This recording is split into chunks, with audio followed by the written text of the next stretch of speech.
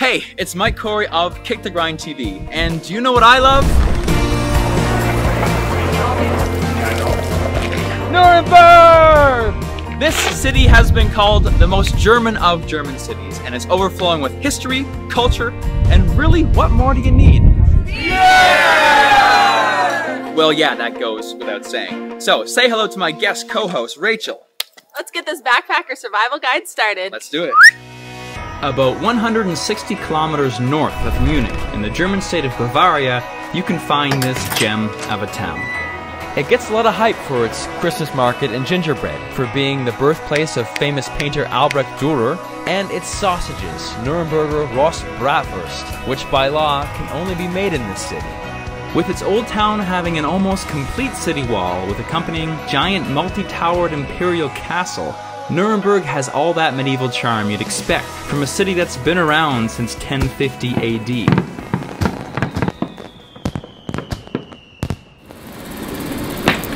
When you arrive into Nuremberg, it'll most likely be by train, which will put you right here at HBF or the Hauptbahnhof. The main train station is just to the south of the old town. We spent most of our time kicking around this part of the city, as there's a lot to see and it's all within walking distance. Just 5 minutes on foot from the main station, there are 2 hostels, A&O, and where we stayed, 5 Reasons. It has free Wi-Fi, group kitchen, 24-hour front desk, and was bright and clean. It's in a fun part of town too if you're looking to go out. Or you could stay in a castle. The former stables of Nuremberg's Imperial Castle have been turned into a youth hostel.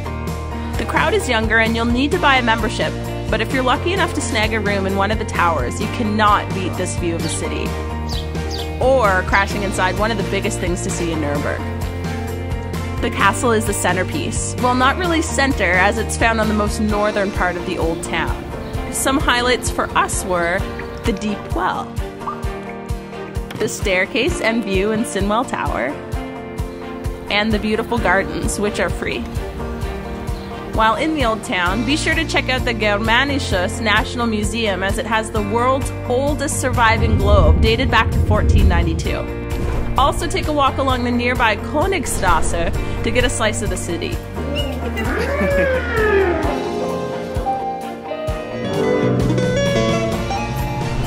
Cross the river Pignitz and you'll land in the Hauptmarkt, which is a square that hosts a lot of markets and festivals.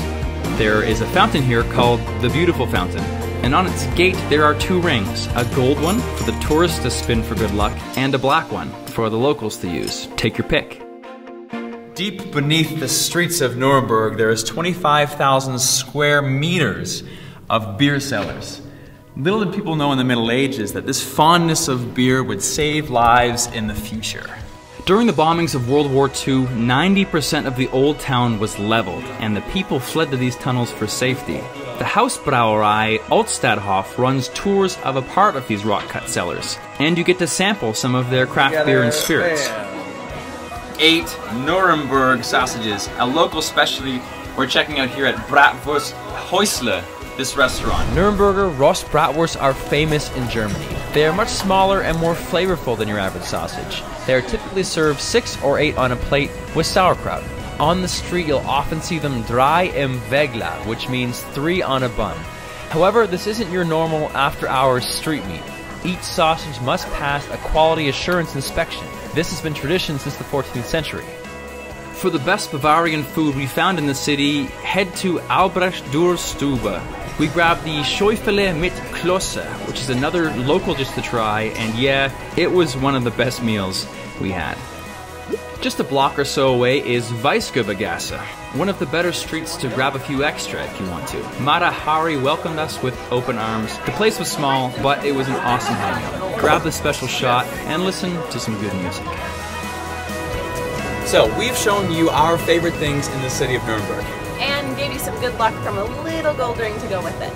Take this backpacker survival guide as a suggestion, because there's tons of cool things to see here, and we've just shown you a little bit. Thanks for watching. See ya!